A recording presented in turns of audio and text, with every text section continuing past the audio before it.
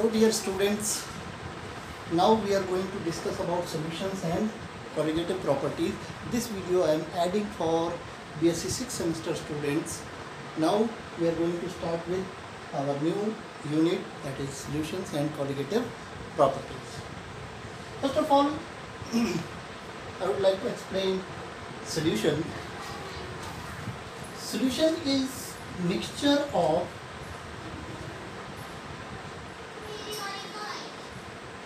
two or more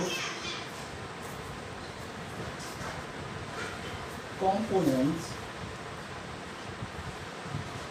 but it must be homogeneous. Must be homogeneous. Mixture of two or more components may be solution or may not be solution, but if it is homogeneous, it will be called solution. Like two components, three components, four components, but out of these two things, one is must solvent and other is solute. Solute may be more than one, but one out of it is called solvent. Now, going in depth, in case, so variety of solutions, sometimes it becomes difficult to decide which is solvent and which is solute. Basically, we think that the substance which is in greater amount is called solvent and which is in less amount is called solute. More amount solvent, less amount solute. Okay. Solvent जो घोलता है और solute जो घुल जाता है. इस चीज को हम simply समझें. For example, if we take water and add some sugar in it, so sugar will be in less amount and water will be in more amount. In that case, water is solvent and sugar is solute. But it is not that much simple. Okay. Simply we say the component which is in more larger amount is solvent and less amount is solute.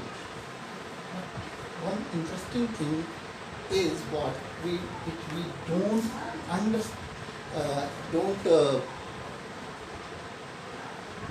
observe is what solute is always that component which loses its identity or phase.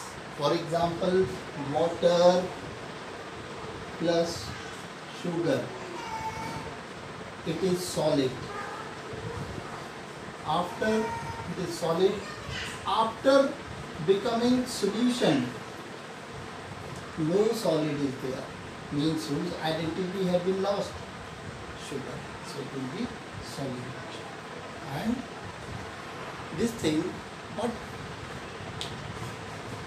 in case of solution of liquid, in that case solvent will be in more amount and solute will be in less amount. Okay, then we are moving on to our next thing, that is concentration of solution.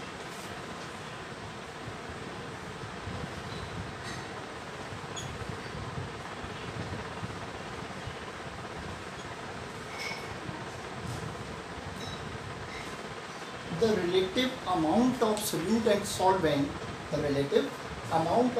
and solvent, tells us concentration. Means what amount of solute is present in a given amount of solvent. This particular thing is concentration. Means relative amounts of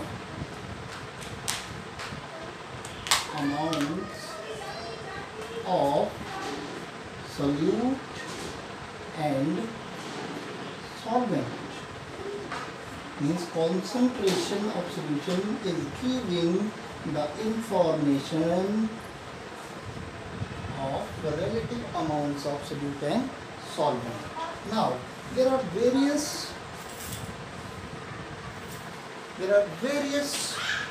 terms which have been used to express the concentration of solution. First thing is volume percent.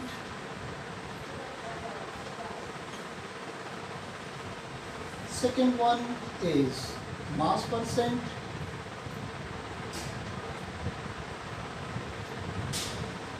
This is also called volume by volume percent. Volume by volume means V by V. This is called mass by mass percent. Mass by mass percent means W by W. And the other thing is mass by volume percent. The important are coming now. The important terms are coming now are what? Molarity. Then molarity. Molarity. Next, mole fraction.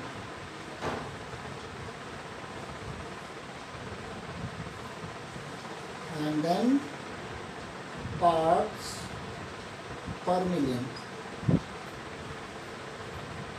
And one thing is remaining, that is normality.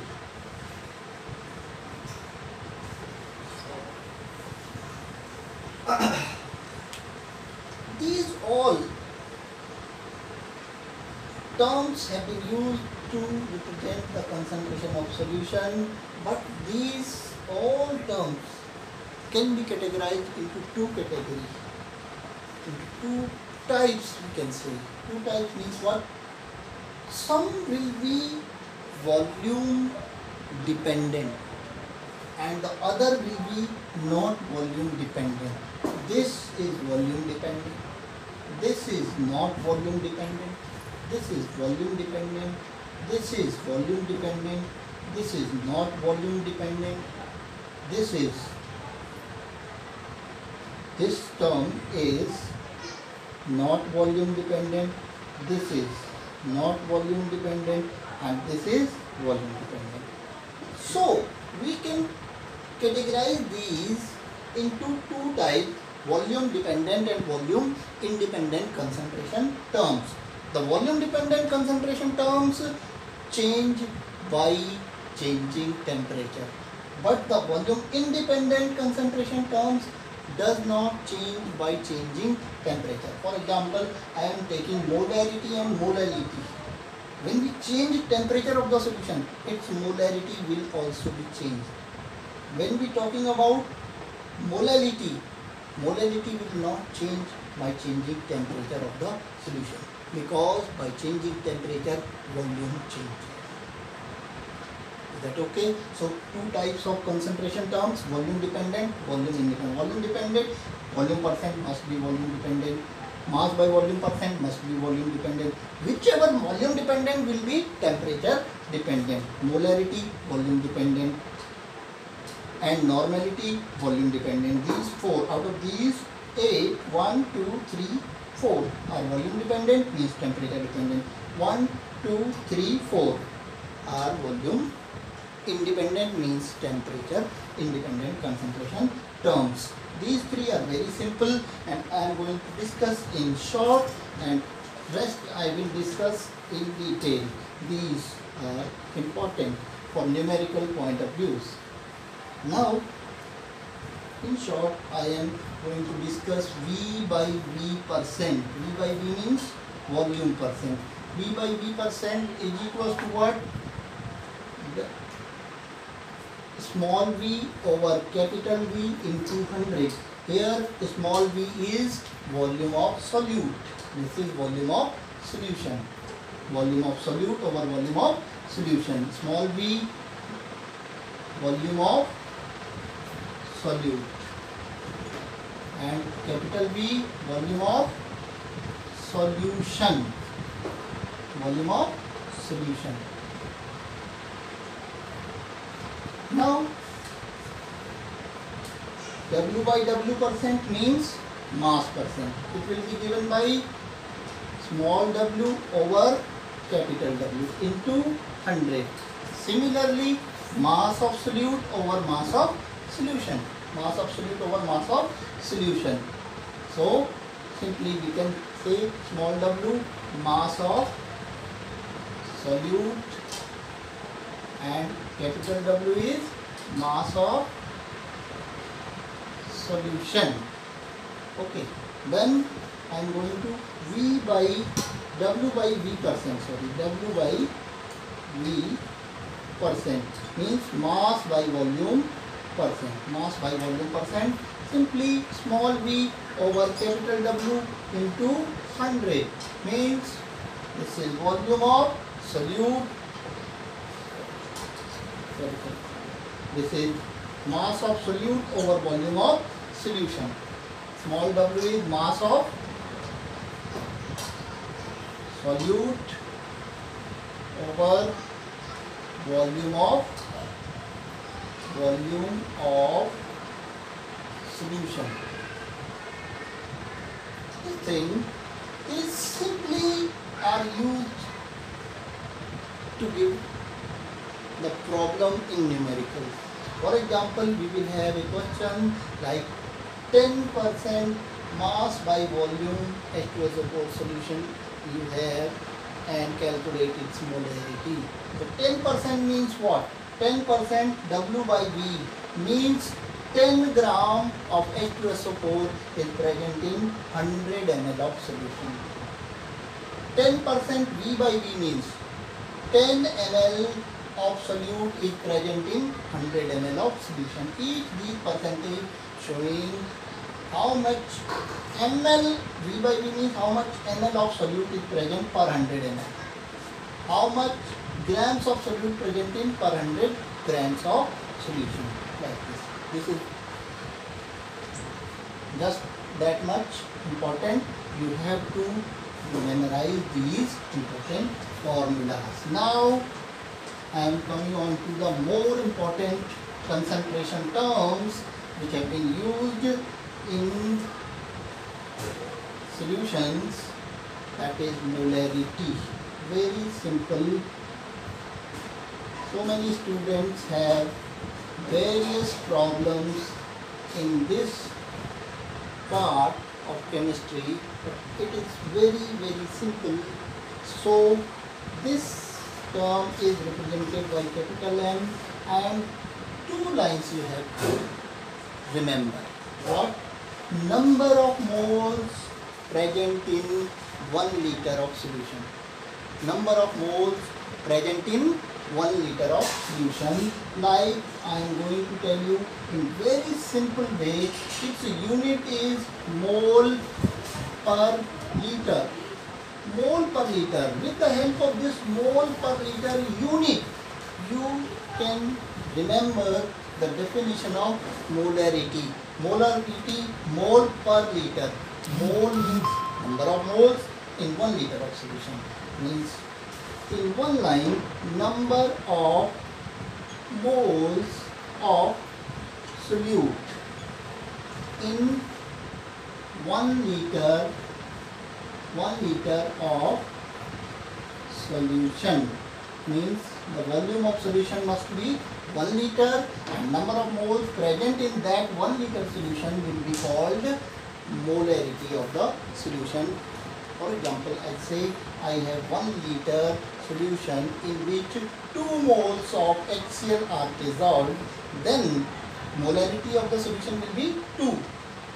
Okay, molarity of the solution will be 2. So, formula of molarity N by V. N by V.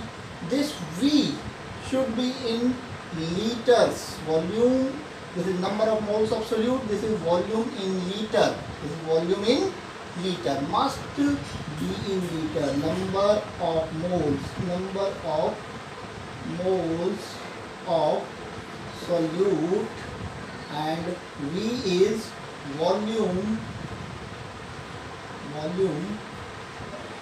of solution in liter. Volume of solution in liter. Number of moles of solute over volume of solution in liter. For example, 10 moles of solute have been dissolved in 2 liter of solution. Then molarity will be what? 10 by 2 means 5. Molarity M is equals to 10 by 2 is equals to 5, and unit is mole per liter. Molarity will be 5 mole per liter. Is that okay? Okay. समझ आ रहा ना? Okay. तो अब बात करते हैं molarity के फॉर्मूले को थोड़ा और आगे बढ़ाने की. तो मोलैरिटी मतलब आपका number of moles in 1 litre, and N is equals to W by M. Here W is mass of solute and M is molar mass of solute. W is mass of solute and M is molar mass of solute. Is that okay? So put this value over here. So M is equals to W by M over V. W by M over V. This W by M will be here. So we can write molarity M is equals to W by MV. W by MV. Or we can write, when in numericals generally this volume is given in ml. In numericals generally this volume is given in ml. Whenever this volume will be given in ml, you have to convert it into liters. So ml को liter में कैसे बदलेंगे?